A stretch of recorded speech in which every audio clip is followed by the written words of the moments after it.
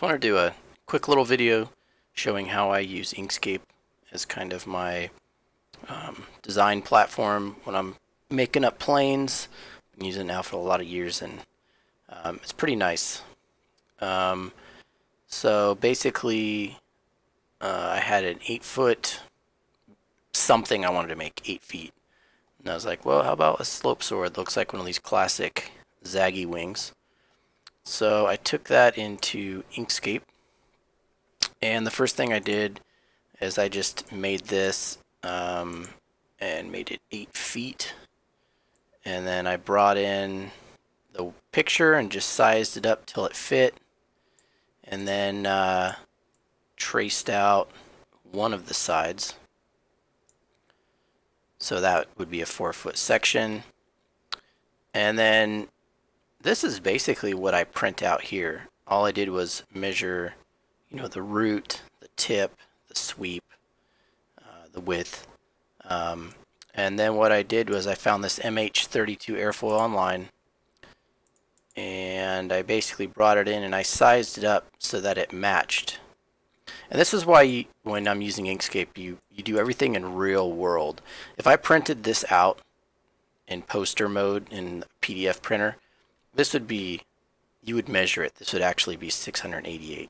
So that's why I can bring this over here and put it right on there and size it up to match that. And then when I print this out, this will be the template that I use for my hot wire cutting. And essentially these are the two things that I'm going to print out. This I'm going to print out just 8.5 by 11. I just reference these things when I'm marking my foam. And this I will print out full size. Then I take those numbers onto one of many CG calculators, plug those numbers in, kind of guess at a weight that's probably high.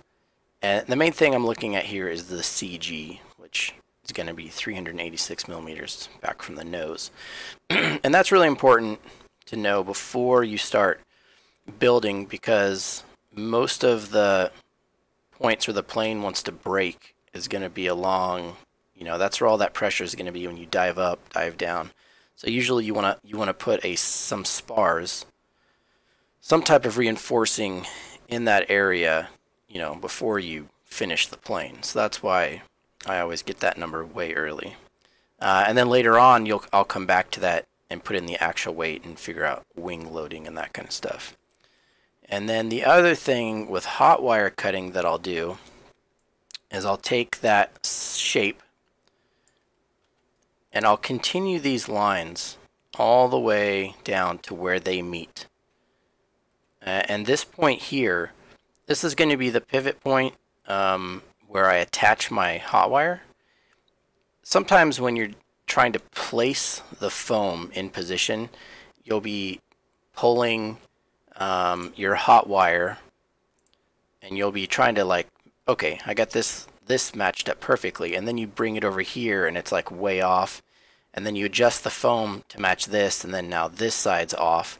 So measuring this ahead of time, I already cut this wing out, so I know I actually used my own measurement here of 1426, and I put the leading edge tip at that distance and just lined that up, and I brought it over here, and I just had to play with it for about 20 or 30 seconds, and I had this piece locked into position, put weights on it. So anyways, those are just a couple of my quick little tips. That's kind of how I use Inkscape and have been using it for a while. Now if you're gonna do something like some weird multi-paneled wing, this will also do other things. There's actually extensions up here that you can use to figure out the square inches, or whatever measurement you want, to figure out the wing area of a weird shape. In this case I didn't need it because online calculators will do that for you once you plug it in here. So anyways, quick little video on how oh yeah, and the other thing I'll do is I'll start bringing in graphics and just overlaying them and trying to figure out what I want to do for my pictures and stuff. And so this is just kind of like my little idea file, and I can just, as I progress, start adding more stuff to it. So Anyways, that's it. Later.